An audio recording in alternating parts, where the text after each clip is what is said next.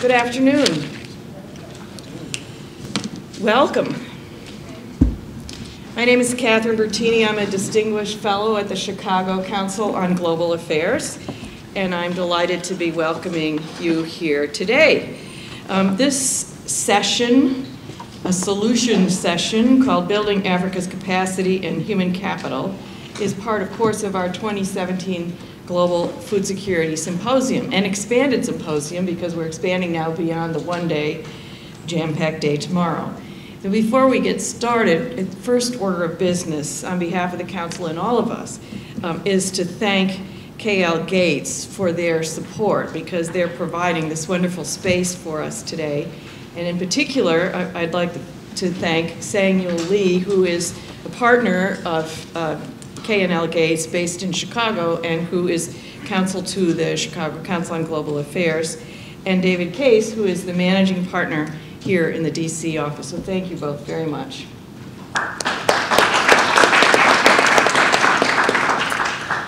Also, I'd like to thank our partners for this discussion, Grow Africa and the African Leadership Network. Where are you? Thank you. And I want to acknowledge and thank our next generation rapporteurs, Kelsey Bockenberg and Victor Floro. Where are you? Please. Thank you. So their job in this session is to capture today's themes and outcomes, and we'll share them after the event. This discussion is on the record. Please feel free to use social media. We are live streaming this event. Our Twitter hashtag is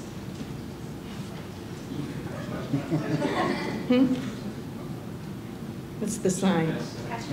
Hashtag, thank you. All it has is that thing, hashtag Global Ag. And I tweet, by the way. And our Twitter handle is @GlobalAgDev. Please, though, do remember to silence your phones. For nearly a century, the Chicago Council on Global Affairs has provided an independent, nonpartisan platform for a variety of different voices to promote deeper global understanding and an active UN engagement in the world. We're really proud of our work, especially in agriculture development, which brings us here today because not only has the Council been involved on the domestic level with agriculture policy, but also since 2008 with international agriculture development. We're very proud of that work, and we're proud to extend it to be able to include discussions like this one that we're having today. It's important for the Council that I make a disclaimer.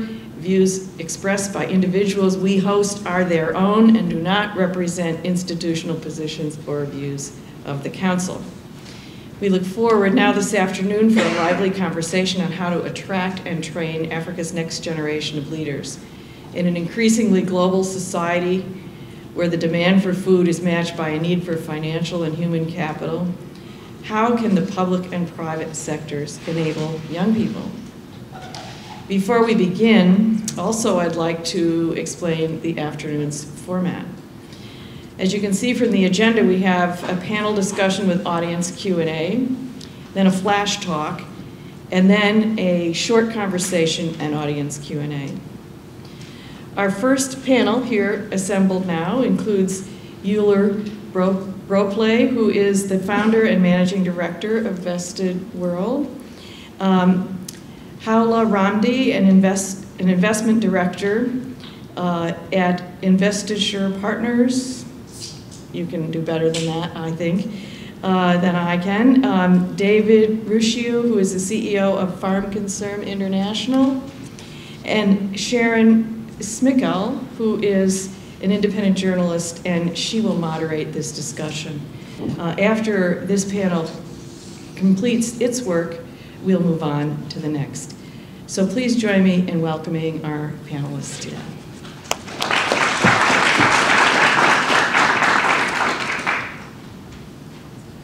Thank you, Catherine. I'm so pleased to join our panel and the audience for this important and timely discussion. I'm going to start by posing a question to each of the panelists, and then we'll move on to more perhaps more interactive discussion. So the question I'm going to start with is with David. My question is, David, how is the agriculture section emerging as an opportunity, not only for the next generation, but for the continent as a whole? Thank you, Shyam. My name is David, as already introduced.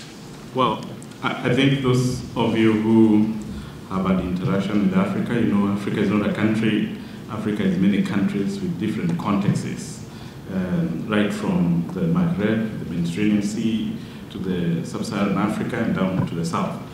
And there is, however, in sub-Saharan Africa, a very dominant trend. Africa is also very agricultural. Our people in Africa have always been growing crop, and it's a place we find it in our culture, in our song, in our everything. So agriculture is the main thing among the African people, and that has been so for generations. However, this is also a continent of about 1 billion people, and agriculture is still grossly underinvested. The investment that goes towards agriculture is limited. You may want to know that 6% is only 94% of African agriculture is rain-fed. We grow on open sun, and that's it. Only 6% is under irrigated agriculture. That demonstrates a very significant underinvestment. It's also important to appreciate that most of the farmers in Africa are smallholder, subsistent farmers who have always grown crop without appreciating the science of crop breeding, the science of mechanization and technology, and so on. And therefore, Africa remains to be having quite a potential ability to grow forward, but with very limited chance of doing it because of low investment. But all is not doom and gloom. There is emerging opportunity to invest in African agriculture that is intentional, that can be able to build, the market is enormous. We import arguably about $50 billion US worth of food annually, and that gives an opportunity for investors to invest in African agriculture that has a local market within African continent. Thank you. Thank you, David. Bueller, you changed careers to devote your time and attention to invest in emerging African businesses. What kinds of entrepreneurs or businesses attract you, and what gaps do you see? Thank you. So I think it makes sense to start with the gaps. One of the things we recognized was there's this huge gap, as David said, in financing available to entrepreneurs in these markets. So sub-Saharan Africa, parts of Southeast Asia and Latin America. And so what I really wanted to try to address was how do you bridge that gap between microfinance and what banks and traditional investors are willing to do. So there's this gap between $100,000 and somewhere around $2.5 million. And so that's the gap we really wanted to address. The other gaps that we really started to focus on more and more is import substitution. As David said, the continent imports up to more than $50 billion worth of product that they consume each year. And that's a huge market opportunity. If you can supply food to people and sell it to them at fair prices, that's a huge economic opportunity that we wanted to capitalize on. The other is value-added post-harvest processing. So Africa exports a lot of raw commodities and don't add a lot of value to it. A great example is in the cocoa industry, where West Africa grows close to 70% of the world's cocoa, but only gets 2% of the value in that industry. So those are the gaps that we wanted to address. As far as what we look for in entrepreneurs, they need to be in the right geography where we're investing. So we focus on Anglophone countries primarily. And they need to be in the right industry. So agribusiness, consumer products, and what we call enabling technology. So to what extent can someone in ag or consumer products leverage technology to be more efficient or scale their business faster? And then the entrepreneur, that's kind of the most important thing that we look for. Those people need to be passionate about what they're doing. They need to have realistic vision of what they can achieve. They need to be flexible, not really stuck in their ways, and willing to take advice where it's appropriate. And they have to have integrity. We're investing at a stage where a lot of things can go wrong, and we need to trust the people that we're investing in, because they're day-to-day running the businesses. And so those are the key things that we look for. Thank you. Hala, you come from a more mature social impact fund established in 2002. How can an impact investor add value to a small or medium-sized enterprise? Thank you, Sharon, for the question. I work for Investisseurs et Partenaires, which is an impact investment fund based in Paris, in France, but with offices in sub-Saharan Africa. And the way we see the value add that we can have in SMEs can be summarized in 3 main points. The first one is that those entrepreneurs that we are financing, they are not only looking for money, they are also looking for people to partner with, because those entrepreneurs, they find themselves most of the time alone when it comes to take some big decision, like finance decision or marketing decisions. So we play the role of counselor and advisor to those people. The second value add that we can have is that usually as an impact investment fund that is different from the commercial funds, we have a technical assistance facility that we can use for training or for capacity building.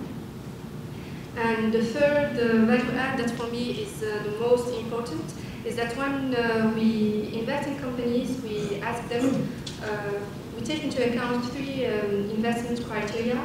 So when we invest in them, we ask them for a minimum of reporting. Also, we ask them for audited financial statements, and we may ask also for board seats. So all of these encourage the SMEs to be more organized, more structured, and have a better governance. Thank you. Our next round of questions will be posed to the entire panel. So now I think we can get a conversation going. The first question is, are you seeing examples of governments enacting policies intended to integrate young people into the agriculture and food sectors? How is that happening, and are those policies effective? So I'll let you, anyone here. Well, again, I must point out here that unlike the other parts of the world, Africa is having a population that is becoming younger and younger in average. When we are worrying about aging population in Europe and in Japan and so, in Africa, we're getting younger and younger, to the point that some countries will be having an average age of 25, 18 to 25. That's a big deal, because we have a big group of young people. However, as I talk about government, it's important to note that unemployment among young people is a big challenge, and that poses a very unprecedented challenge to governments of Africa. And that's important to note, because if you have unemployed youth, then you have an opportunity to join criminal gangs, to join terror groups, etc. in very fragile states. That's where terrorism is thriving. And that, again, governments of Africa are not rich, they are fragile, they are delicate. There are many that are trying to do policies that are reflective of that new, or rather that very crucial challenge. One, for example, in the government of Kenya in East Africa, where 30% of all government business will be done, it's a policy. If you are procuring goods, you've got to have 30% allocated to the youth as defined by the AU. And that seems to be bringing some enthusiasm among youth. But I must stress here that the youth of Africa are not being included in the development we really are seeing. The growth of GDP in Africa is impressive, but it's not very inclusive. Where I work in Farm Concern International, we have endeavored to develop each communities through a business modeling we call the commercial villages that integrates youth into business, making clear that the opportunities for the youth are safeguarded and availed to youth people, because in doing so, then you stem the possibility of very fragile communities that have youth that can go to criminality, or even the worst deal, as you know, the emerging challenge of terrorism. I think that's one. Number two, many states are coming, many governments in Africa are coming to understand that you can invest in infrastructure and in industry and so on. But if you do not really isolate very intentionally investment that targets ability to integrate youth in the economic mainstream, then you're going to have very unstable states subsequently. I think that's an emerging discussion, and as you know, in the AU and other forums, in the African Development Bank, they have a determination and a focus to have an agenda to get youth in mainstream business so that you can reduce unemployment. We have about 12 million in Africa of youth that come out looking for jobs in training institutions, employable people. But Africa generates about 3 million to 4 million jobs every year. That gap ought to be bridged. I think there is a need for concerted understanding and focus to integrate youth into employment and into investment that do generate them opportunities. And that's what we hope can be a debate for today as well. Okay. It seems like governments are trying to do more and more now. I just came back from Rwanda earlier this week, Rwanda and Kenya. And in Rwanda, met with the Minister of Youth, and they are now putting together a formal program where they're bringing people from Singapore and other developed world countries to meet with youth who are interested in opportunities within ag and ICT and the intersection of those two industries. And so that's encouraging. The reason I was there was a program between the UN and the Indian government called CETA, and where they were bringing together a group of women entrepreneurs to teach them about the industry, more about the industries that they're in, how do they export if they have businesses in that sector, how do they attract financing, and those types of programs are encouraging to see. But it seems like one of the biggest gaps remains the financing element of it, and also to some extent know-how about how to operate within an environment where there are going to be challenges and obstacles that you encounter, whether it's regulatory, whether it's trade barriers, whether it's access to finance. And so there needs to be more done. Various people are trying to address this in different ways, but I think there's a lot more we can continue to do to help encourage more youth to pursue opportunities in agriculture and show them that it can be both rewarding personally and lucrative for them if they do that. What about sort of on-the-ground practical policies, seed certification, for example, and that sort of thing? If you have those consumer protections, if you will, in place, does that help reassure young people that this is a stable career that would be supported by extension and the infrastructure that's needed? Is that? From what I've seen, there needs to be more work done from that point of view. I know organizations like AGRA are working hard with the government with respect to seed certification specifically.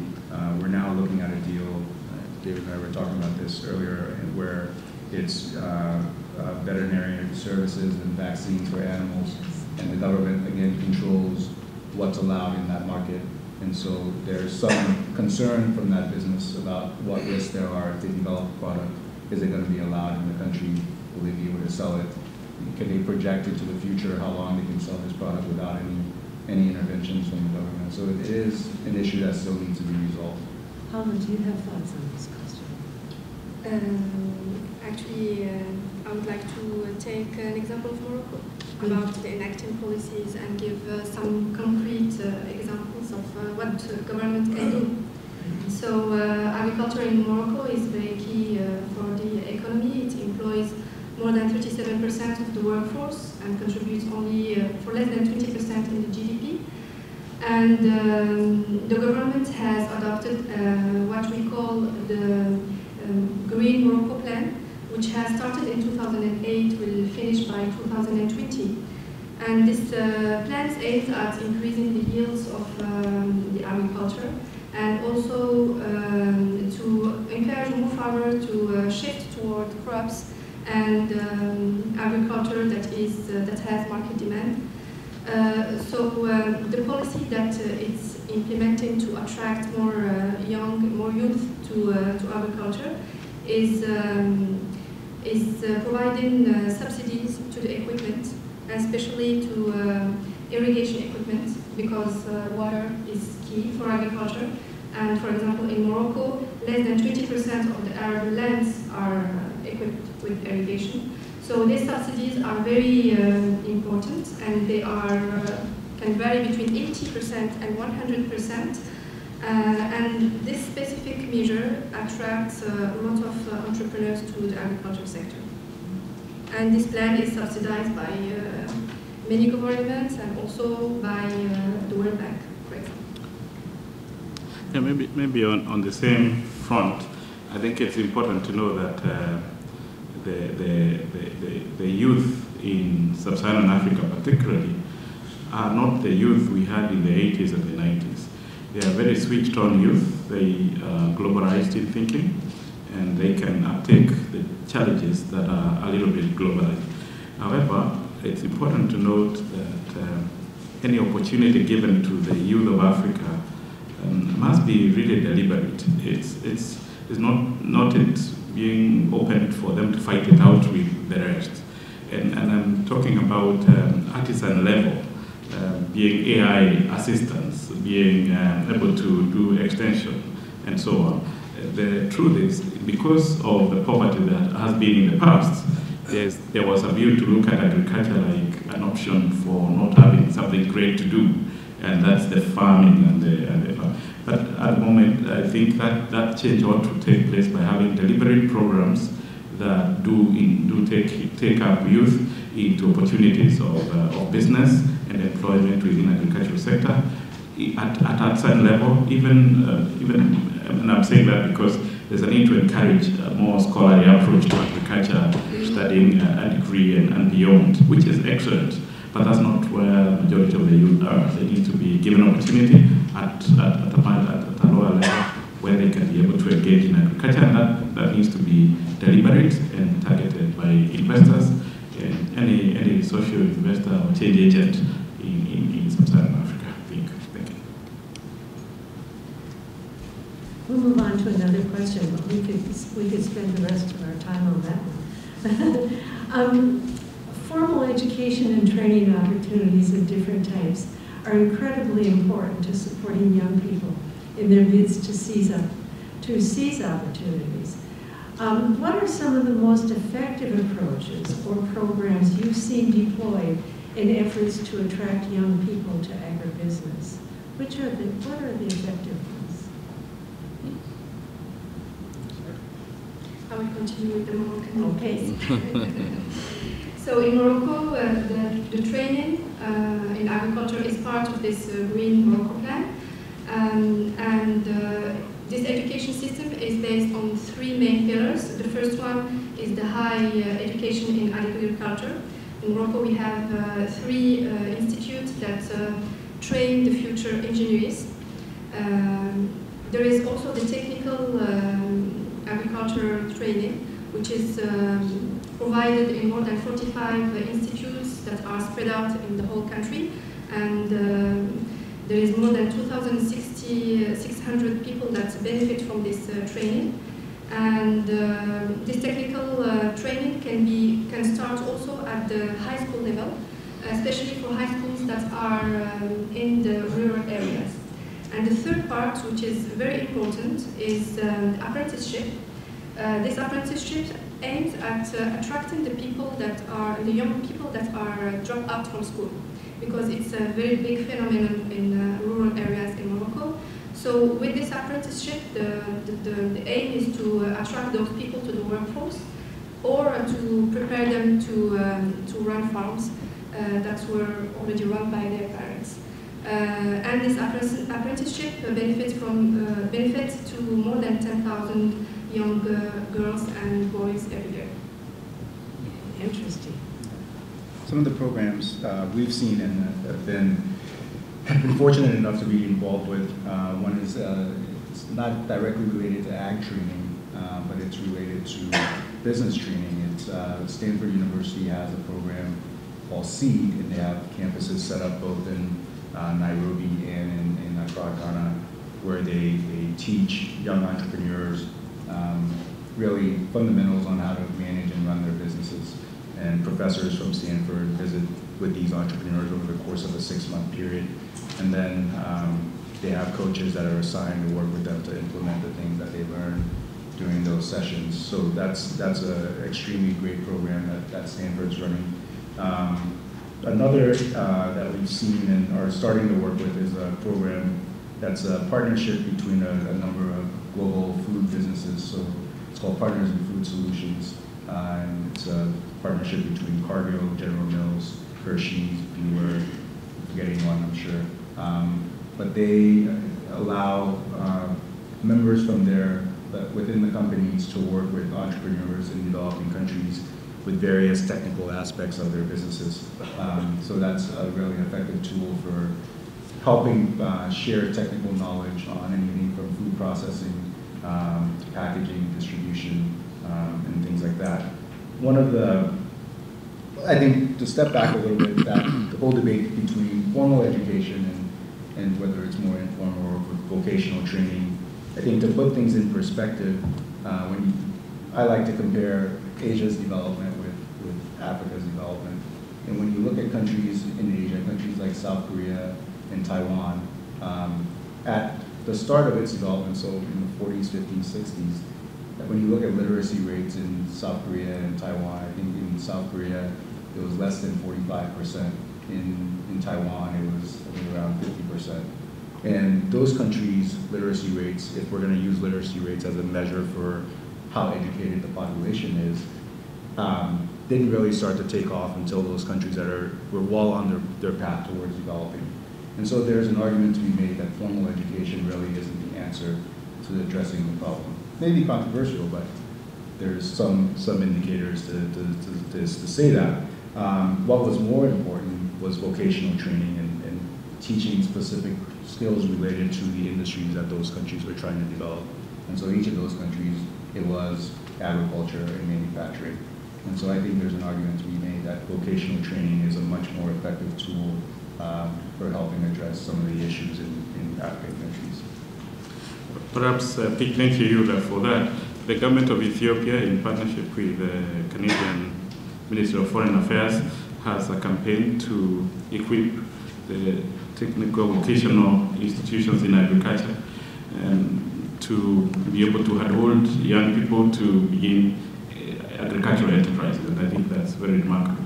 One of the ways they do it is to expose them in the region within Eastern and Southern Africa, to expose both the trainers and in ways they can be able to benefit from other examples of where such has been done. Where work, Farm Concern International has been a partner to expose the trainers in order to uphold youth in agriculture. I think that's very remarkable. In Tanzania, the government of Tanzania and with assistance or partnership with other organizations, there is an ongoing ability to have an incubation for agricultural enterprises that are run by young people. I think that thinking that Yura has underscored of vocational level being the emphasis is what will unlock agricultural potential in Africa, because the youth who are growing in bouts and bouts are really needing that level of education for them to get into enterprise. And I think there are every government is trying to do it in a smaller way. Perhaps the best would be to mobilize everyone to help the African governments and people to focus on that level of the youth in handholding young people to get into agricultural enterprises. Okay. Many young people I've met in both East and West Africa are living in the cities, but they feel connected to the countryside because typically their homes were in the countryside. Is it possible to lure them back to the countryside, or maybe at least to engage them in enterprises that involve the output of the countryside? Yeah, Africa is made of villages. Everyone comes from some village somewhere. Yeah. perhaps there are very few people who really call the towns their home. They always return back for festivals, for marriages, and so on. And the reason why people, unlike the European Industrial Revolution that pulled workers to town, there are no industries that are growing that rapidly in African cities. So they just go to look for opportunities that are not there. So you grow up slums. You may want to know the slum, if living in African cities, is poorer than the rural countryside. And so the only reason why they go to towns is because of lack of opportunity to engage in economic activities. If we were to engage in building enterprises, ability to connecting them to the market, opening up areas for economic development, then there will be a migration back to the rural countryside. And that's happening in many of the African countries where there's an attempt to do that. You are absolutely right that there is always a need to finish school so that you can hop to the next bus to go to town to look for opportunities, because that's how we are taught. Maybe to just make a statement, when the British and the French ruled African countries, we were taught that if you want to be successful, you got to finish school, go to town, get a white-collar job, and be successful. Now, of course, that is, as we all know, that has been overtaken by time. But without opportunities in the rural countryside, with the poverty in rural countryside, we continue getting towns crowded by people looking for opportunities. Maybe I think, and you're right, a time has come when if we were able to build targeted opportunities that are deliberate by investors, by social, governmental, and otherwise, bilateral, multilateral, that target youth in the rural countryside, it will open up economies, and there will be a migration back to the rural countryside, I believe, and that does seem to be happening in some instances. That sort of loops back to what Mueller was talking about in terms of vocational training. That's correct. I think we have time for one more question before we take questions from the audience. And the one that I'm going to ask is one that David especially has already spoken to. But it's important enough in these times that I think we'll conclude this part of the conversation with this question. The youth bulge often is talked about as an impending threat. But another perspective is to see this new generation as the fuel for development. As three people deeply involved in building businesses that will support food security in the coming decades, what is your perspective on this debate? Is the youth bulge an impending threat, or is it a new opportunity for us? I think it could go either way in the next. That's true. I mean, it's a huge opportunity. I tend, I'm a glass half full kind of guy, so I think it's a huge opportunity, and we need to capitalize on it. Again, I mean, when you look at a lot of these countries, anywhere from 60 to 80% of the population is engaged in agriculture, even though literacy rates, I mean, in a country like Kenya, I think literacy is 79%. That's probably on the higher side in Africa. Zimbabwe may be maybe higher. Nigeria is around 59%. Ethiopia is probably around 45% or so. So populations moderately educated, if you want to say that. But people, what we've seen a lot of from where I sit, where money is going to the wrong things. Money is going into a lot of technology where it's a solution looking for a problem. The problem is there are a large number of people in these countries, 70%, who are in a particular industry, agriculture, and agriculture is getting a very small percentage of the capital flowing into these countries. And so if we want this to truly be an opportunity, if we want to realize the demographic dividend, I think more capital needs to be flowing into the parts of the economy that need it the most, and in these countries, it's agriculture and it's manufacturing. And tie that place to the youth bulge. How does it play with the youth bulge? So in most African countries, more than 50% of the population is below 25 years of age. That's correct. Those people are in kind of a, physically speaking, they're the strongest that they're going to be. And as we all know, ag and manufacturing is extremely labor intensive. someone who's older, it's going to be a lot harder for their body to endure that level of work, unfortunately, for the amount of time and period that it would be required. And so these younger people are much more able to bear that kind of work. And I'm not saying people should be doing hard physical labor all day, every day. There are ways you can mechanize agriculture. There's ways to mechanize manufacturing to make it less labor intensive. But you have a workforce that's eager, that's able, and willing to do this, and you can take advantage of that in order to lift these countries up, take advantage of the amount of young people you have available for this kind of work. Do you have any thoughts to add to that? I think that if those young people are ignored by their governments, they can be a threat.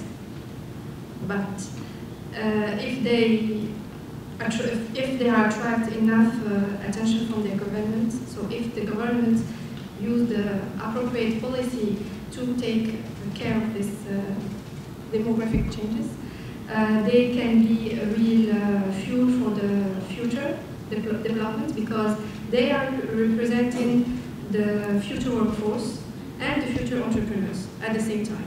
So as future workforce, this workforce needs to be trained, and this workforce needs to have the appropriate training that is adapted to the market needs. And as entrepreneurs, they need to find an entrepreneurship environment that is encouraging for them. That means with less bureaucracy, more justice, and with more infrastructure too. So if the government implement the right policies to create more jobs, this youth can be the real fuel for the future. One thing that seems, oh, go ahead, David. Yeah, perhaps it's important to know the threat is not just for those countries, but it's for the entire globe. When the world kept not very engaged on a fragile state called Somalia, continued on until the youth grew, who never went to school, and produced a hub of pirates and stopped a very international maritime highway from operating, and then the world moved in and solved it. So the problem of youth can be a big threat, and it's important for investors and others, and governments and all, to be mobilized towards investing in programs that can make the demographic dividend an opportunity for the African people. Otherwise, it can become a reason for the world to be much more worried in the days to come, especially because if you don't harness the youth bulge into productive work, then there will be fragile states that can become a problem to the world. Thank you. Now it's time for what's usually the liveliest part of the program, and that is questions from the audience. And so I'm going to ask you to pose your question. Please identify yourselves, and we won't be handing around microphones, but I will repeat your question to make sure that everyone on both sides of the room can hear what we're talking about. And so I think if you just raise your hands or stand to ask a question, that would be good.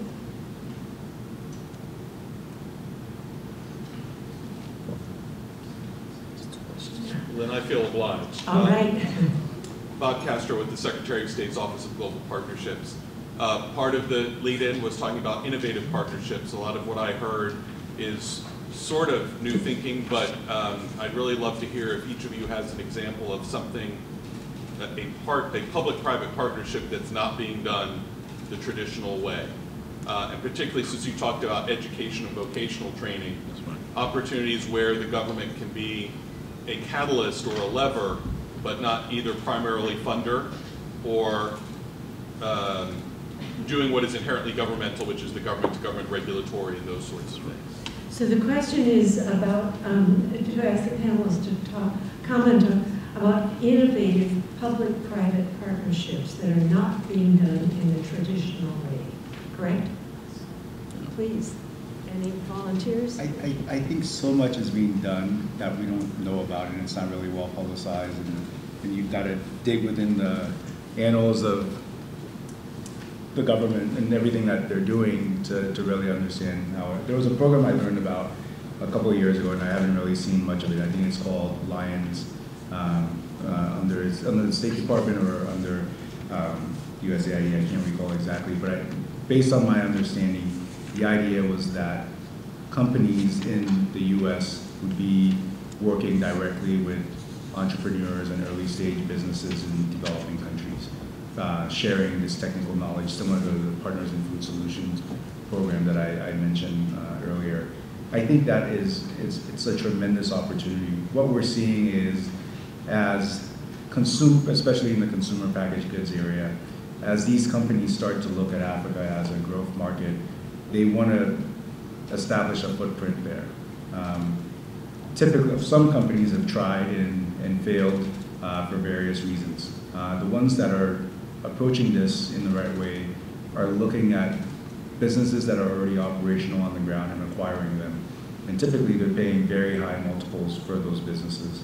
And they could, I think they could make a much better business case for first assisting businesses that are already on the ground, gain the knowledge and know-how of how to operate within that sector, whether it's sourcing from the right way, producing your products, getting into market effectively, figuring out which segment of the market you want to attract before they then go in and acquire those businesses. I think companies like Kellogg and Procter & Gamble, Unilever, who are all looking at these markets as expansion opportunities, could benefit greatly from providing that technical skills to entrepreneurs in these markets first, and then as they scale up, can then enter in either form joint ventures or acquire them outright. And there's an opportunity that will pay dividends commercially, but it also does a lot of good with respect to building up these economies, employing people, paying them fair wages. So that would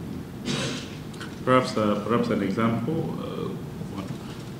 The government of Kenya and Farm Concern International, where I work, supported by the Rockefeller Foundation, have a program we call Youth in Agriculture and Trade Enterprises, where we work with high school students to promote the understanding of agricultural enterprises as an opportunity of after school.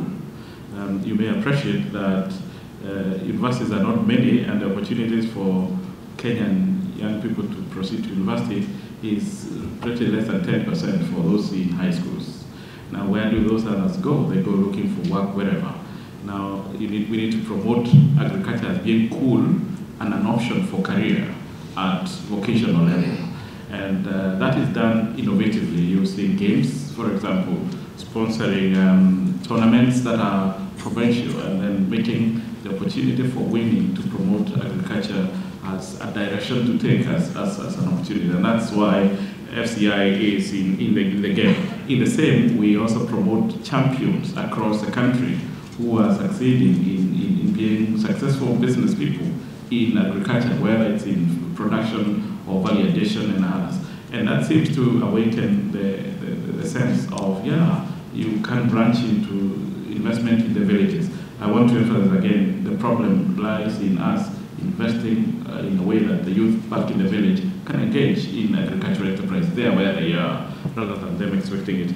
The other thing is also the need for real training that is practical. Ability to build an enterprise in agricultural sector ain't that easy because of the various variables within it. And we have a program we call African School of Agribusiness, which is to promote ability to understand the step A, B, C, D of running an enterprise, whether at farm level, distribution level, validation level, whichever level. You need to get people who are potentially wanting to get into it to understand it practically, because business is business and it's not easy. Now, I may want to say perhaps in a final way that it's also important to know that investment, where return on investment is very guiding, can really bypass agricultural enterprises because they are risky, they are not very attractive in many ways. Perhaps the need to have guarantees for investing in agriculture, which can open opportunity for employment as well as be able to do, and that kind of guarantee fund, for to borrow or to acquire machinery technology is something we think ought to be encouraged. There is for credit, perhaps we pushed it to opening up agricultural sector investment. Kawa, in a sense, partnerships are your business. Do you have anything that you want to add to this? No, nothing else to add. Most of the partnerships that I've seen until now working appropriately, and the main things that I see is that when we have, for example, a technical assistance or facility or something like that, it's we use it for a certain period of time, and the follow-up after, when the funds are used, we can ask questions about how effective it will be for the next decades or the next generations. We had a hand up over here. Yes. Please. My name is Quentin Gray, and I'm actually a private consultant. And I have a comment and I have a question. The first comment is I heard all of what you said earlier, and I know about the history of U.S. agriculture. I have a great knowledge. And everything you said, we have experienced in the United States. Some of the people leaving the farms, coming to the cities, etc. All of those things we have experienced. But what I wanted to comment on is concerning the public-private sector partnerships, and that's what we call it in the United States, because you don't have that public sector work together. In some fields, it might not matter as much, but in agriculture, you don't make progress unless they both work together. And then I wanted to make a comment about the youth and what is really going to make the difference at the end of the day. If they can sell the product and make profit. And so my question is, what have you seen on the African continent helping the youth, and even farmers in general, get their product to the market where it has profitable level? The question is, what have you seen that will help farmers get their products to market? Is that accurate? Yeah. Please expand. Yeah.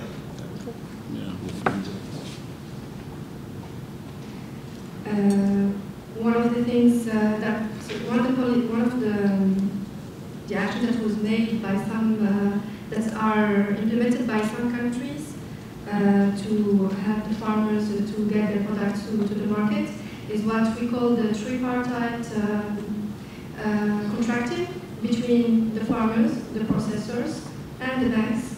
So some countries and governments play a role to implement that kind of partnership between these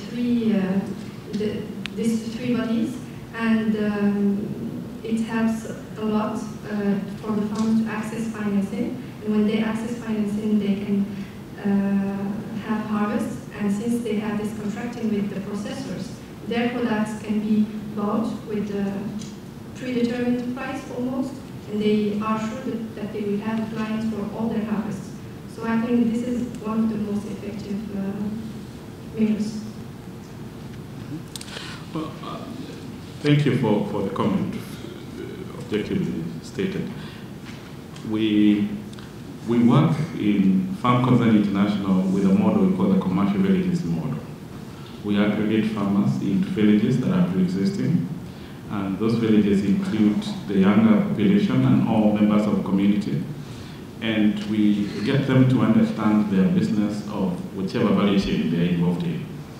And then we bring in buyers from across the markets, whichever markets, and get them to understand what the buyer or the private sector expects in terms of volumes, in terms of quality, in terms of type, and then get to challenge the smallholder farmers to invest their money, their own money, into meeting what the private sector guy wants, because in that way they'll get the particular value already promised. Because they are gathered in a village that was pre-existing, they have reason to trust each other, and therefore the members of society that are exposed become leaders in offering advice and negotiation. In the end, and in our 13 years of work, villages become deal makers, and they get to understand private sector expectations, and they cash on it. It's a journey. It doesn't happen in a day, because as you know, suspicion is rife, and every people in the village thinks businessmen are thieves. They want to steal our money, and they're not paying the right price. In the same way, private sector cannot use their money to come and organize smallholder farmers. It's very expensive, doesn't make business value.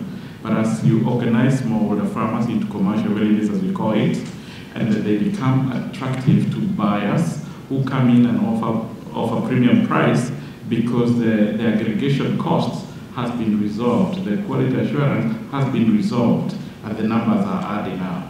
That does work in our experience. Yeah, there's a couple of examples we've seen. So, just last week, this partnership between the United Nations, East African governments, and the Indian government. There's an Indian spices company that has agreed to buy chilies from smallholder farmers throughout East Africa, and so someone's aggregating the chilies from these farmers and selling it to this spice company, and they're paying fair market prices for it. So that's a great example for how a farmer can see where their products are going to be going, who's buying it, and what price they're going to get paid for it. Two of the companies we've invested in are working hard to pay farmers fair prices for their products. So one is a company called Moringa Connect that works with farmers in Ghana who are growing moringa trees and buying the leaves and the seeds from them at fair market prices, processing those into oil and powder that's used. The powder is used as a nutritional supplement for food fortification, and then the oil is used in cosmetic products, and selling that to international buyers who are then incorporating those in their products, paying those farmers on average $1,200 to $2,000 a year, more income than they would otherwise get. Another is a tomato processing company that's now working with smallholder farmers in Nigeria to help them increase their yield so that they can meet the global average, meet and exceed the global average, and buy their tomatoes and process it into tomato paste. And then the last one is a company in Kenya that, this was fascinating when I heard it, but when you go to the grocery store here in the US, a banana costs about 49-50 cents a pound. In Kenya, if you went to an informal retailer or a grocery store, the banana cost probably 20 cents more. And, yeah, really. And why is that? There are several middlemen within that value chain. Yeah. And so they're buying the banana from the farmer on average for about 8 to 10 cents a pound. And then every step of the way, they add their rent to it and end up selling it to the grocery store, and the grocery store needs to earn, or the retailer needs to earn their margin. And so the farmer is losing about 50 cents in that transaction. So how do you cut in the logistics chain, how do you cut all those middlemen out and reduce the amount of players in the space between the farmer and the end retailer? And there's a company that's taken a really innovative approach to that, and paying farmers on average double what they would get paid from a broker, and selling it to the retailers for less than what they would pay, and then capturing the value. So there are people trying to address that exact problem and allow the farmers to earn more for what they're growing. Thank you, Eula. We have time for one more question, and I think we'll take one from this side. Did you have a question? Yes. My name is and I'm from Gambia. I want to pick up on one of the speakers when he talked about the youth from yesterday being very different from the youth from today. And as such, we need to look at the situation differently. Because the typical face of the farmer in Africa has not changed much. What the young people, they have changed. They're more savvy now, they're more innovative, whether formally educated or not, they have access to so much technology that is happening around the world. And as such, we can get them by talking about training, by talking about a whole lot of stuff that we're talking about now. All that is important, but we have to think about the dollar, the euro, the currency, whatever currency. They have to see the profit in the activity itself. And as long as they see agriculture, the case of agriculture, as the poor farmer in the community left behind, they are not going to go back to agriculture. So we need to redefine agriculture. Because when we talk about agriculture today, we're focusing on food production. Yeah. We're focusing on using all your energy to till the land, etc., etc. We need to redefine agriculture. Where in agriculture do they live? We have so many problems in Africa.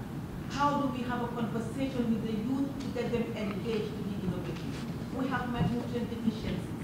How can we talk to them? How can we have a conversation with the young people? These are the problems.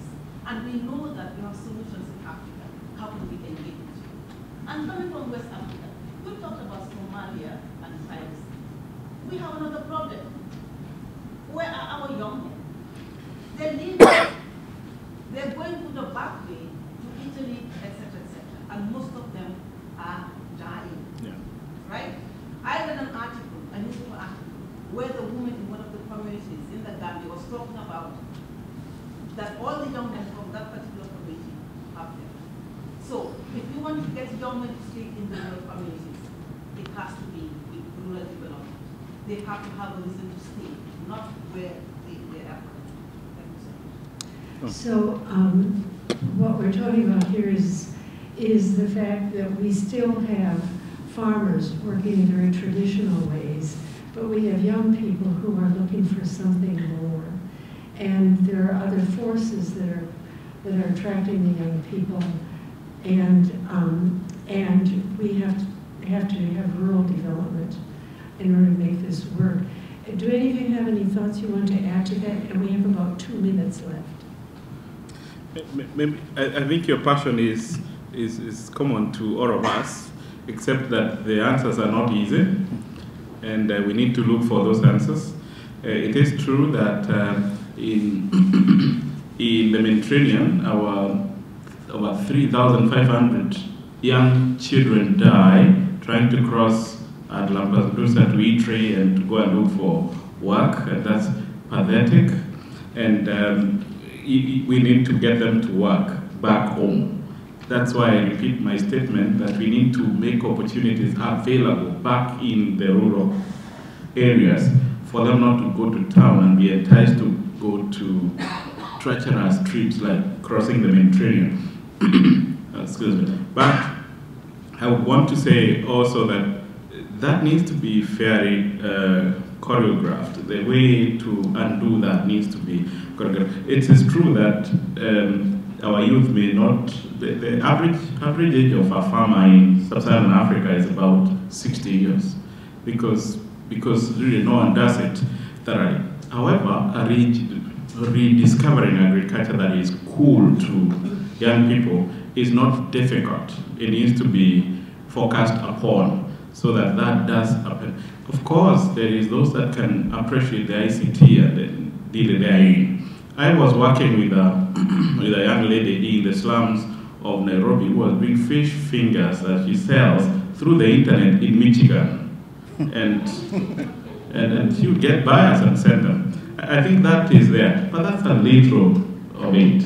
The bulk of the youth will need to have a concerted effort by all of us to ensure that there is ability to make an enterprise, an income, and employment back in the rural countryside. Otherwise, the problem in Lampedusa, in the Mediterranean, and the gangs all over, and the terrorism, and so on, can easily be here for some while. I would also want to urge that building a mechanism that targets to make sure that only available economic activity in rural Africa is uptaken by the youth is programmatic, it is investment, it's governmental, it's everybody's concerned, here and away. And I think that's what I would urge us to keep thinking and looking for solutions. But there are opportunities, there are examples. Ira and my sister here has alluded to some that are emerging in different countries. I think following that would be a part that I would want to emphasize that we do follow. In where I work, in Farm Concern International, we keep looking for opportunity to build programs that target the youth. That is important.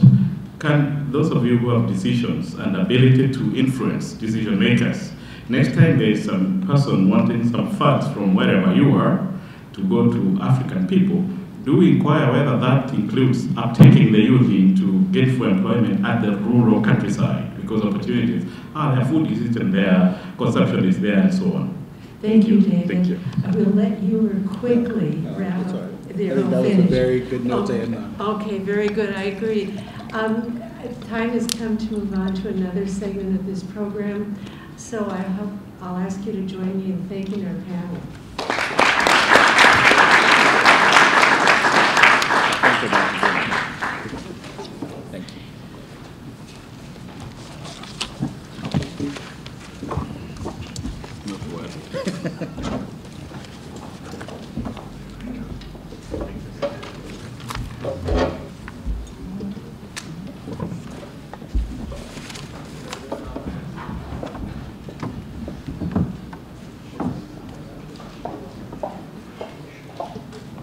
Thank you again to the panel, and I'm very happy to introduce our next speaker, who will offer a brief flash talk on the global farm market supply chain. So Andrew Mack, who is the principal at AM Global Consulting, please come to the stage, and group, please join me in welcoming you.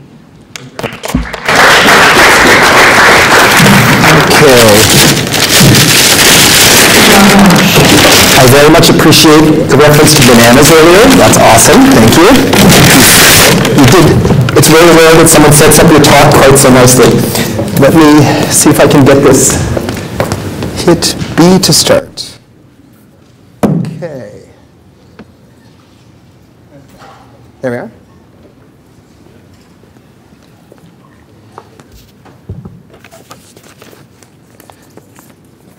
Great. Well, thank you all very much for being here. It's a real pleasure.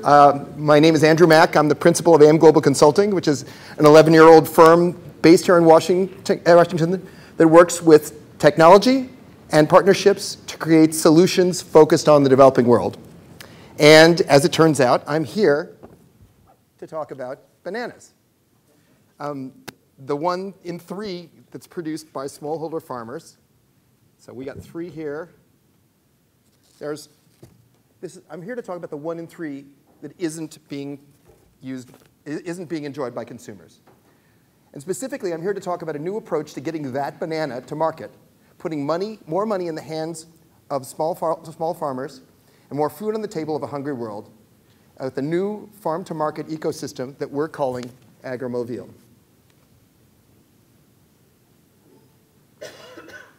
Does this one go?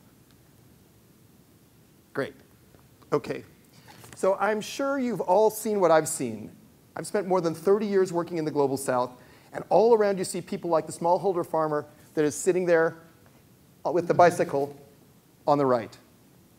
You see him pushing his cart, you see him pushing his bike, sitting by the side of the road with literally bags of goods, waiting for the goods to be picked up, all while the fruits of his labor, quite literally fruits in this case, are going bad before his eyes. It's not a trivial part of his world. According to the FAO, post-harvest loss is some 30 to 50% of all that he produces. 1 in 3 bananas, or equivalent to $150 billion a year around the world. So what's $150 billion between friends, you might ask? Well, in 2016, $150 billion is what Chevron took in. It's what AT&T made. It's the gross national income of Finland. It's a lot of money. The challenge is that the farmer, he needs to be more than a farmer. When it comes down to it, he needs also to be a transporter. He needs to be a banker and a broker.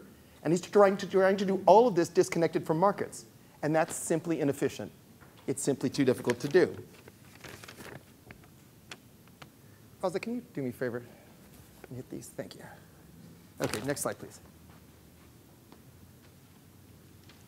In a macro sense, there may be few problems this big around the world. Taken together, smallholder farms would be the largest employer on Earth. As a group, smallholder communities would be the largest nation on Earth, larger than China, larger than India. But our population isn't static. It's slated to grow to over 9 billion by 2050. While we are spending around $5 billion every year, our estimates show, to raise yield, yield is only half of the equation. We need to complete the transaction and get the food profitably and quickly to market. We know that this lost revenue comes with real consequences. Think about it in terms of migration, in terms of food insecurity, in terms of health and political stability. We talked before about the idea of employment. We also know that as long as the incentives are not there for farmers, they're not going to invest in seed, they're not going to invest in fertilizer, and they're not going to invest in additional labor if they're losing this much of their crops. The hard work of production is done.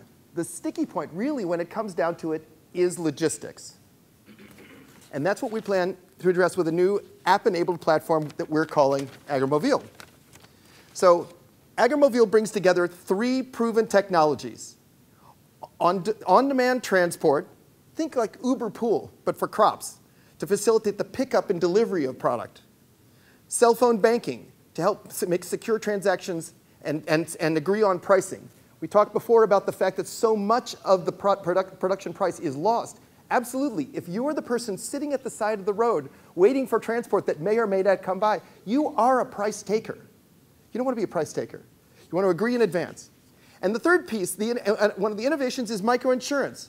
How can we limit risk in an environment where people don't know each other?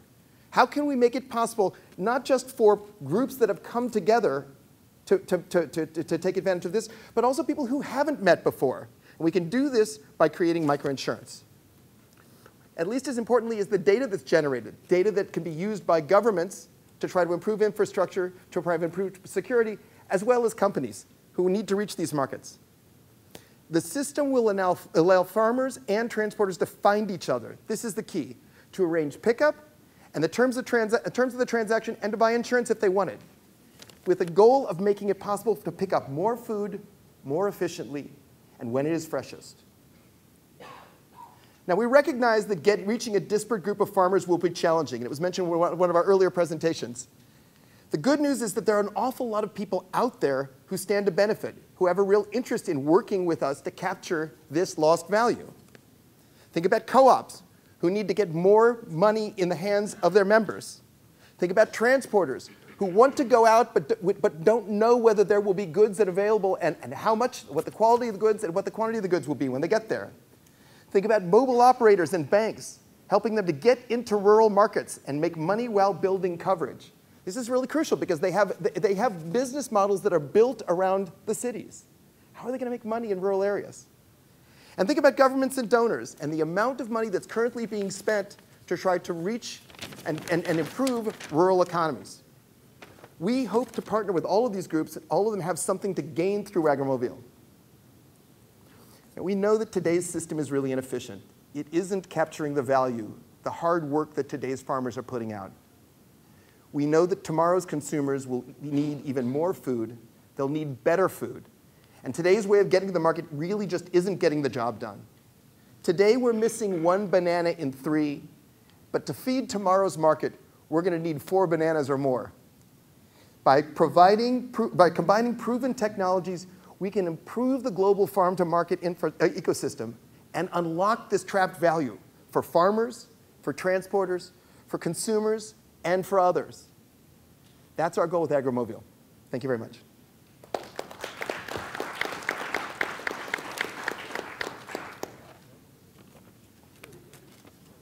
Thank you very much for that creative presentation, and I tweeted your bananas to help make all points. I didn't use a hashtag. So next, we have our final panel for the afternoon, and I'm going to ask a few questions of our panelists and then open the floor for discussion. So the panelists now are William Masiko, who is Executive Director of Grow Africa. And Grow Africa is an initiative of the World Economic Forum, the African Union, and the New Partnership for African Development. And it is a obviously public-private partnership committed to realizing the transformation of agriculture on the continent. And Dr. Gabisa Jigta, who many of us know well, is a distinguished professor of plant breeding and genetics in international agriculture at Purdue University, and he's also director of their Center for Global Security and a World Food Prize for it. So gentlemen, welcome, and thank you for being here.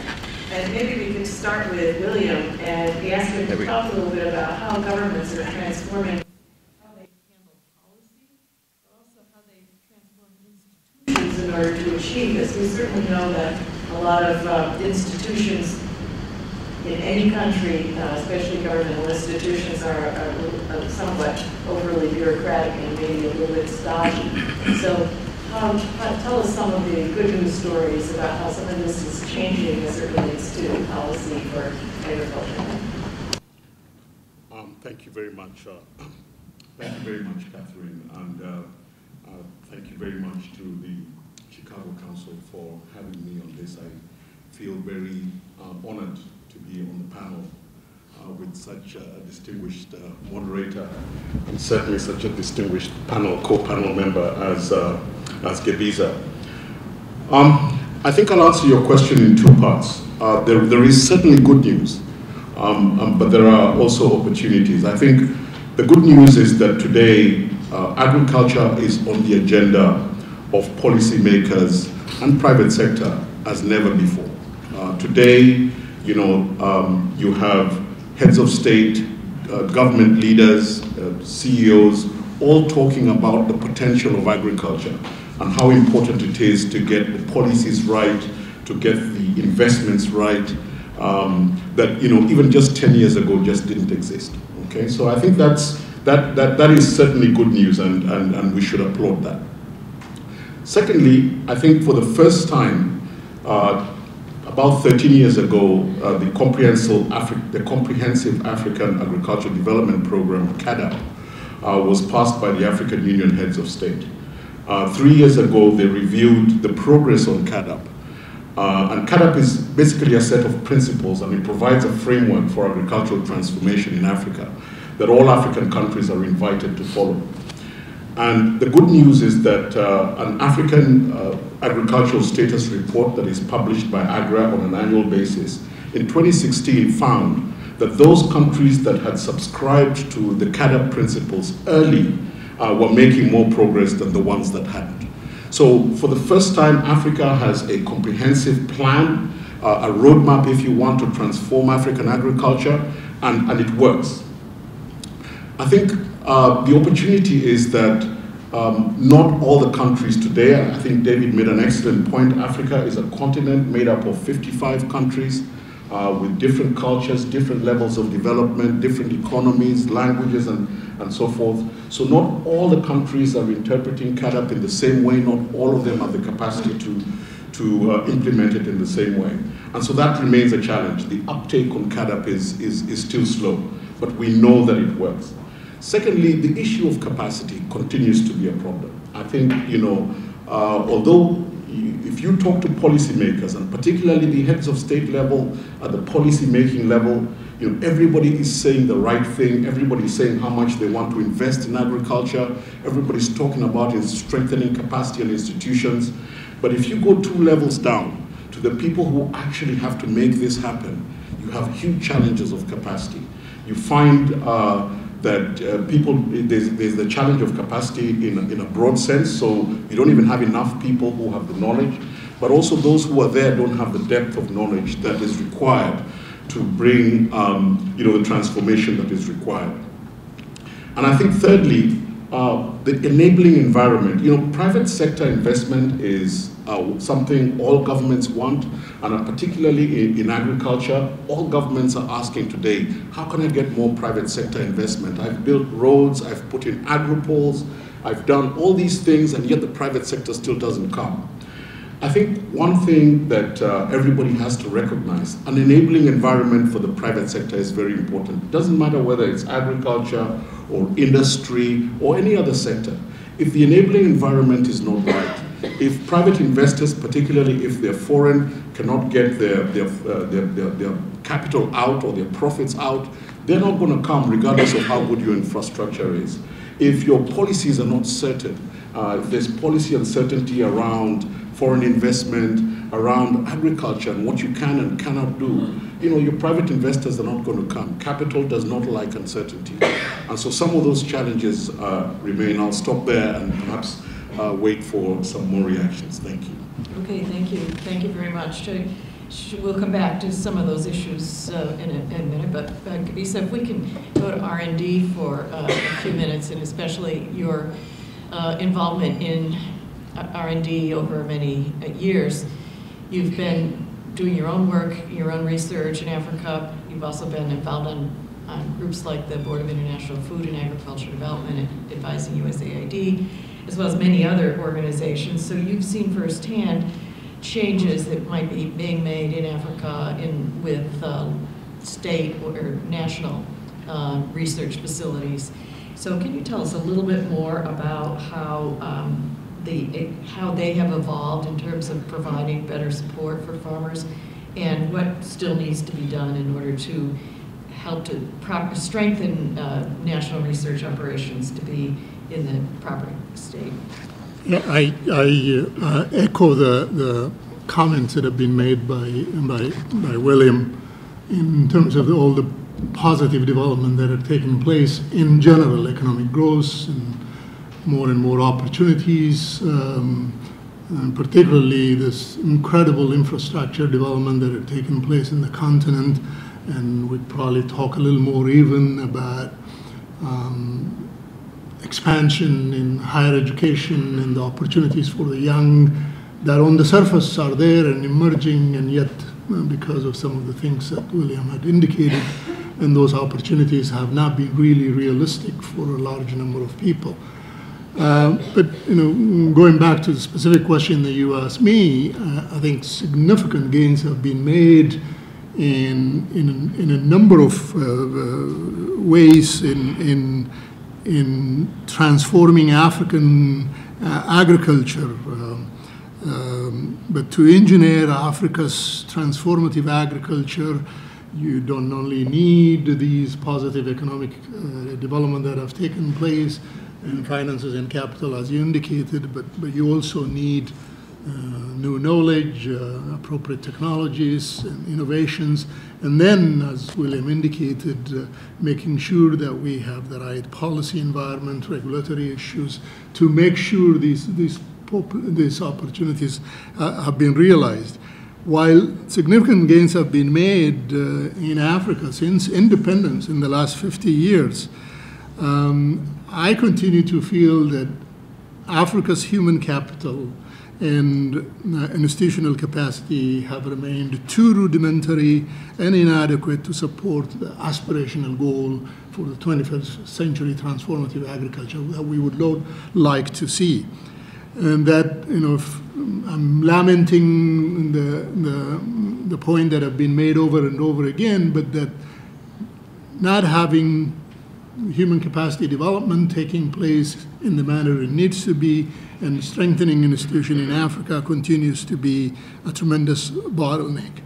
One, just focusing on human capital, that the lack of wisdom to strategically plan out what I have heard others call the 3 R's of human capital development, that is recruitment, recruiting the right kind of young men and women for the right kind of job, including their aptitude, their training, their skill sets, and aligning them with the job that they're wanting to do and able to do.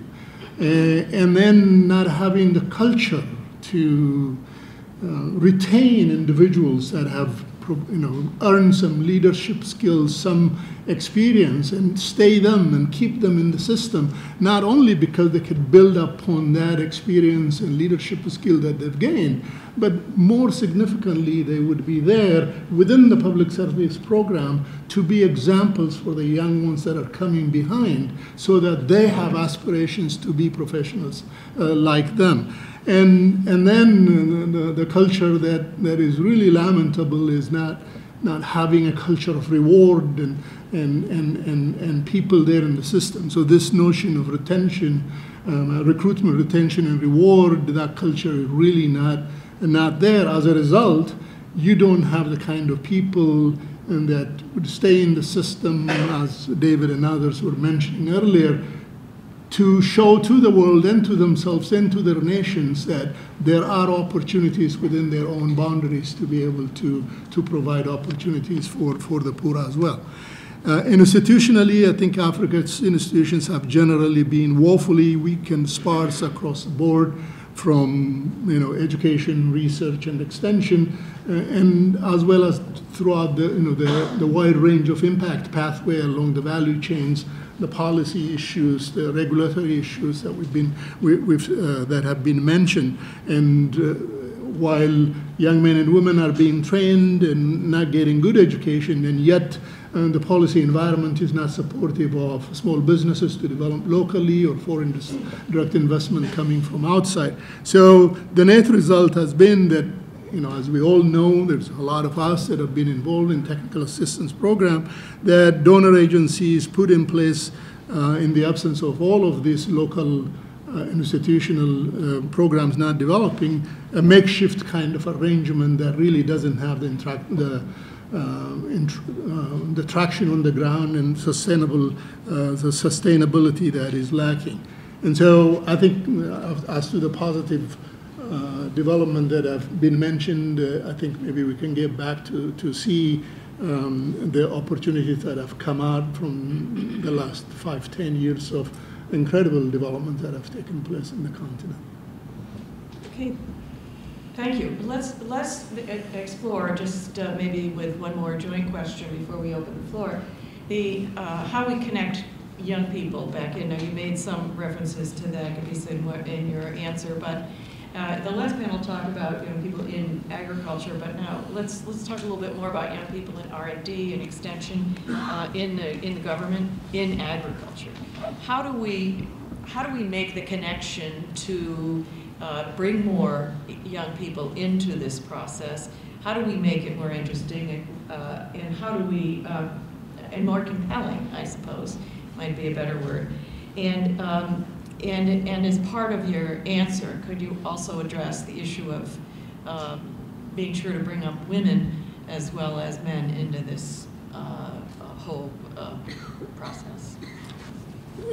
One particular organization that have been created deliberately for this purpose, and I had the privilege of serving in that organization in founding it, with the Alliance for Green Revolution in Africa. And that Gates Foundation, the Rockefeller Foundation, created this to provide this connection that had really been proven in places where it's been given a chance. And that is that you connect agricultural education with research, and then the results of research are taken out to the farms through the help of extension services and so on. This is the land grant mission and organization that have really been a great example, not only in its success in the United States, but as I said, everywhere that it has been given a chance. And part of the connection that was made deliberately in the AGRA program was to make sure that the connecting linkages are not left to chance, but also built into that program by developing agro-dealership and seed industry development, and then making sure that working with the government, these technologies that have been generated in the research organization are given the chance to connect through these private sector enhanced or complemented extension service type activities, working with shops in the rural communities carrying inputs like seeds and fertilizers and so on.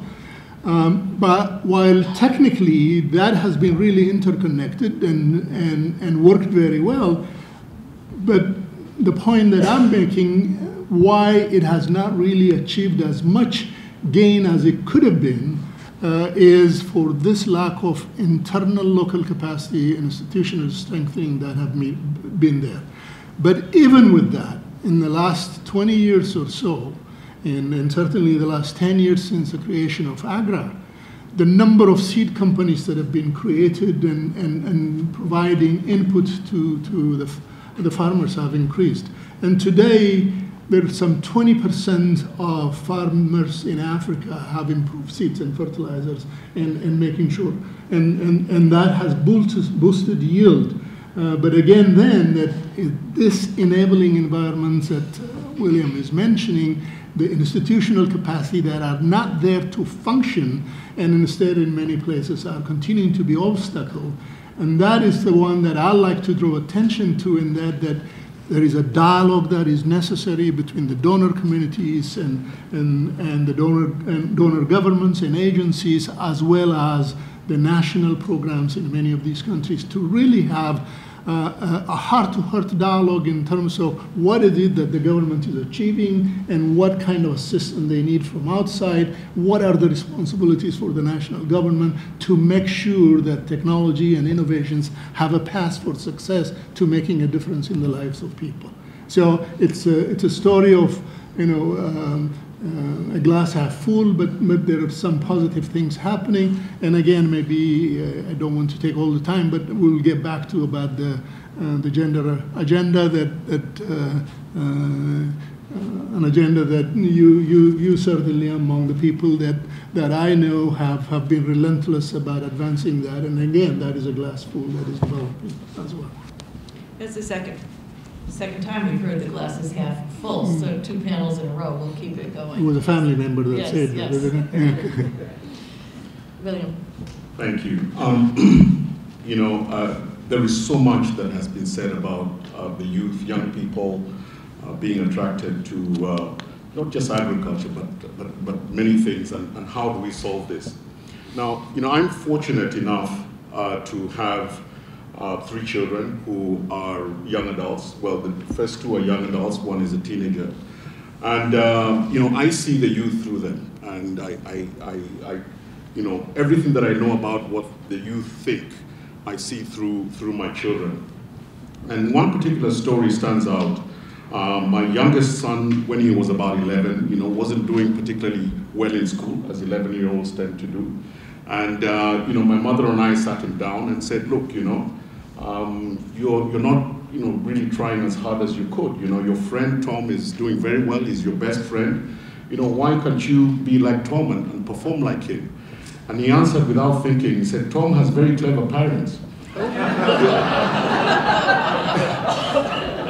So the one thing that we know about the youth today is they don't want to be conventional. They don't want to do things like everybody else. I think that the one thing I do know, if you ask, whenever I ask my kids, what do you want to be? In the old days, they would say, I want to be a lawyer, accountant. All they want to do is own their own business. They want to be entrepreneurs. I think that is something that we should tap into. And I think, my sister asked about how redefining agriculture. Actually, I don't think it's redefining agriculture. I think the idea that you create a policy environment space where agriculture can be seen as a business, you will not just attract young people, you will attract a lot of people back to agriculture.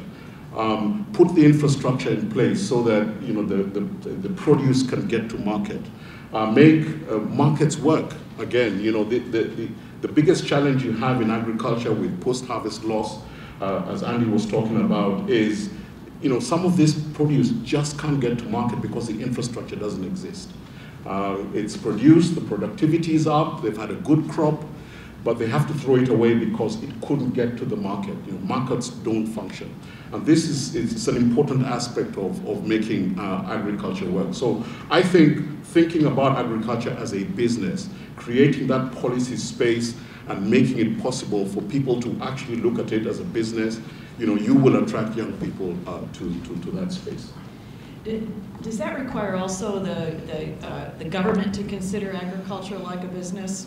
Because I think sometimes the government just thinks, oh, farmers out there, they don't necessarily think business or entrepreneurial in that context. Oh, absolutely. I think, the biggest impediment to the growth of the agricultural sector, in my view, has been, government or lack of government leadership in this space. There is no sector that is more heavily regulated and that is more affected by poor policies than agriculture. And the reason is that agriculture is a multi-sectoral. For agriculture to work, You need not just the Ministry of Agriculture to be functioning and focused. You need the Ministry of Finance to ensure that you have the investment. You need the Ministry of Infrastructure to ensure that the roads are there. You need the Ministry of Trade to ensure that you can have cross-border trade particularly, but also that agriculture is seen as a business so that people can trade, they have markets where to take their produce. So you have to make sure that all these actors are acting together from a government perspective. And not all governments look at it like that, and that's the challenge. I think that you have some today who are beginning to look at agriculture in that way, and certainly CADAP, that framework that I spoke about, does require governments to take into account the multi-sectoral nature of agriculture and ensure that they're aligning their policies and, more importantly, their investments along those multi-sectoral approaches. Thank you. We have time for a few questions, and the one hand I see two more over here. Okay, is our speaker from just earlier. Please. Let me ask everybody to make very brief questions so we can get as many in as possible. Sure. William, you mentioned the idea of having smart parents, and I would suggest that part of the issue is also having smart children. A lot of the children who've gone to the cities are now more technologically aware than their parents are now have an awareness of the kind of lifestyle that they would like to take back with them to the countryside. So part of what we're trying to do is to create the conditions in which they can live a modern lifestyle, but out in the rural areas. So the question that I have for you is that if you're going to get governments, which tend to be unwieldy beasts, to focus on one area of policy, one policy initiative that you recommend governments do to try to make the new modern agriculture happen, what would you recommend? Great. William, would you like a minute to think about that? Because I want to ask the other people, and then we can answer the questions together. Was a hand in the middle up here? Yes, please. Hi, my name is Ruby. I'm an agrologist and agricultural economics student. My question is, and I'm really glad that you asked a question about the extension, because we talk a lot about farmers and entrepreneurs, but we didn't talk much about the fact that they also have to be supported by extension. And we see data like 27% of African youth study humanities and when 2% study agriculture. So I'm wondering, when we're talking a lot about building farms and having farmers, but not that much about the extension that are supporting them, how do you see that going? And how can we encourage much more people to actually study and maybe join extension and research in agriculture in the African continent as well? Good question. Thank you. There was another question in the back. Yes, sir. My name is Nadia Lawson. I work for CARE. My question is about multilateral investment in agriculture, and how do you ensure that it's quite inclusive and create this kind of win-win as well? And obviously, I'm also thinking about creating economy, right? So how do you make sure that those kind of investments are really green as well? And also, I want to use the lens of women or gender equality. How do you see that playing out? Okay, one more here. Yes? Okay, Thank two you. more. My name is Donna from Kyoto University. Next generation. Do you mind speaking up a little bit? My name is Donna. I'm from Kyoto University. I'm the next generation delegate. My question is, you were given some suggestion that agriculture should be treated as a business so that it can attract more young people. But my question is, as about 96% of agriculture or farming in Africa depends on rainfall, that means rainfed agriculture. So what's your suggestion? Because unreliable rainfall brings to unreliable output. That means variation between season and season. By that way, the producers, they cannot meet the demand of the buyers, because sometimes they need like contract buying of the product for processing and sale of the output. So what is the point? Thank you. One more, and then we'll finish with the question. We'll start with the answers. Gentlemen I'm here. Joe Kumewaze from Auburn University. I'm also the next generation delegate. My question is to Lisa. How would you suggest the youth should look at the GMOs? Because there is a lot of controversy. That's a good question. Okay, so William's going to start, since the first question was addressed to him, and answer any that you'd like, please, and then we'll move to Gabisa. All right, thank you very much, Andy, for your question. Look, that's a tough one. Where should governments focus on? And if I had one answer, I think I would take the example of Ethiopia and the creation of the commodities exchange. I fundamentally believe that the solution to many of the agricultural problems that we have in the agricultural sector is, to get agriculture working commercially. So connecting smallholders to commercial value chains, thinking of agriculture as a business. I believe that the market can solve a lot of those problems. But the market is not going to be able to solve those problems if the market itself isn't working, if you don't create a platform for the market to work. And I think the way that the Ethiopian Commodities Exchange has managed to do that, I mean, the idea that, if you thought about the US, for example, that a government would own a stock exchange or a commodities exchange, people think you're crazy. But in Ethiopia, it's worked. They set up this commodities exchange, and today, all the coffee in Ethiopia is today traded on the commodities exchange. It has increased farmers' incomes significantly. And so I would say that, to me, and I'm not saying that commodities exchange is the only solution, but to me, if governments focused on making markets work for agricultural produce, I think that would be one sort of silver bullet that I think would solve a lot of problems. I think I'll just talk about the rain-fed agriculture and the idea that, because rain is so important and agriculture is a seasonal business, I guess, that, it might be a challenge to think about it as a business. Well, I'll answer this way. I worked for 20 years for the Coca-Cola company, doing business, really, trying to build the business of selling Coke in Africa, in many countries in Africa. And then I can assure you, every time it rained, our sales went down. Now, you could plan for that a little bit because, the rainy season, but the rain doesn't always follow the seasons. And, in business, you plan for risks. And you price for risks. And so now I completely understand that for a smallholder farmer, planning for risks and pricing risks is not as easy as that. But there are many solutions that are around. I think Gebiza talked about Agra and the work they're doing around blended finance, where you're trying to look at solutions for smallholder farmers around mitigating risk. Okay, so some of those are things that could be done. But to me, I think unless farming becomes profitable, unless it's something that can become a livelihood and can be seen as something that is a commercial activity, we will never solve some of the food security challenges, leave alone the poverty and things challenges that we have today. I'll let Gebiza. One thing that I would like African governments to do about the private sector is to recognize that government can't do it all. That there is a good division of labor. There is a partnership, there's complementarity. There is a role that there are things that the private sector can do better than the government. And there are also support services and enabling environment that is a responsibility of the public system. To the extent that they develop better understanding and working together in the future, society and communities are going to be better for it. This insincere, half-hearted commitment to private sector that is prevalent in Africa is really a major disease.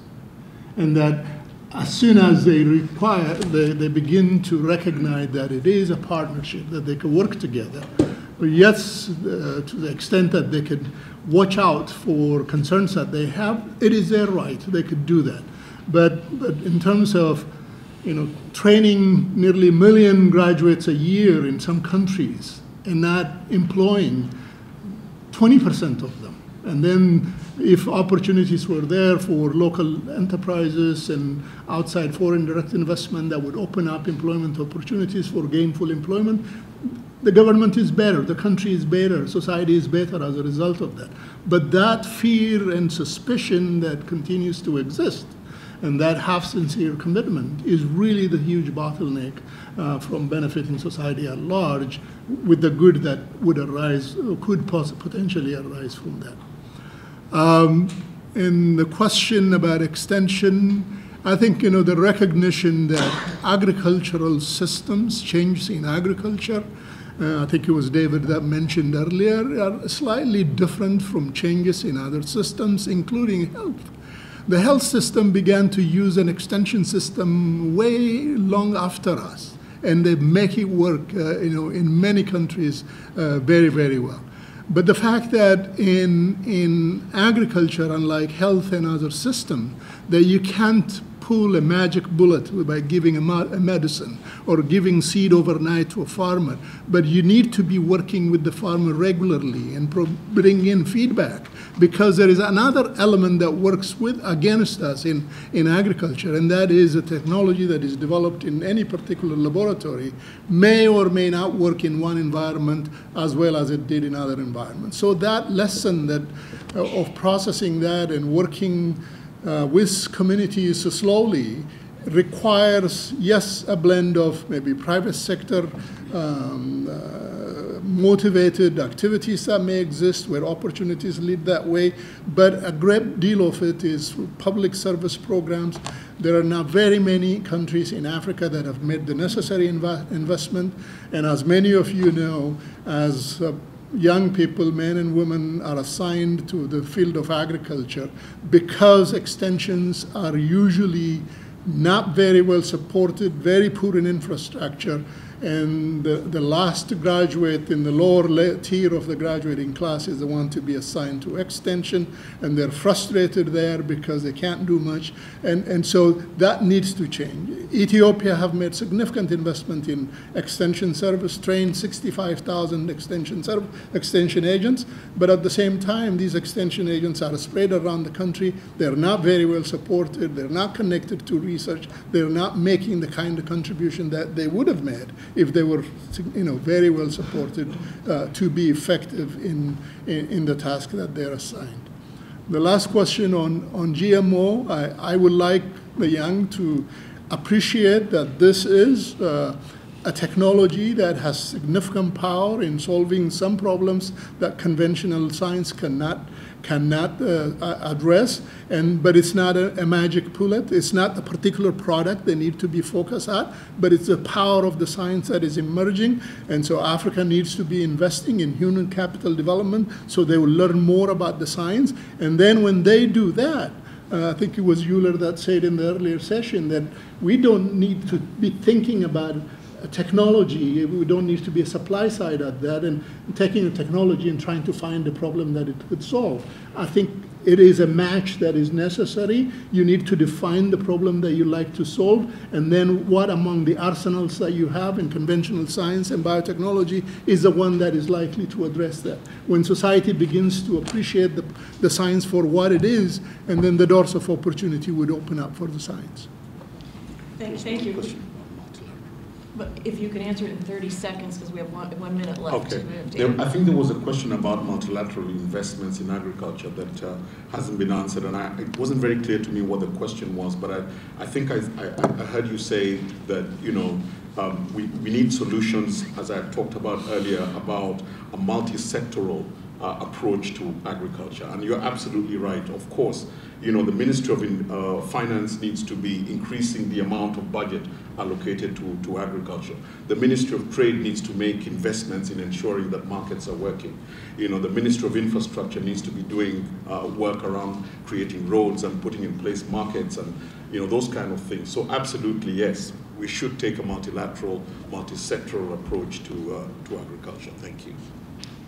Thank you. Well, I'd like to thank Bisa and William for their thoughtful comments today. Thank you.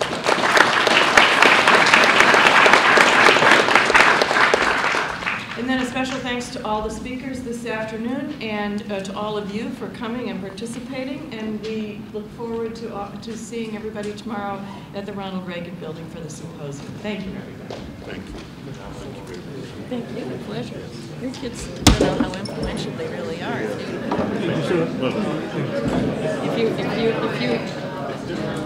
you're getting your guidance from your kids.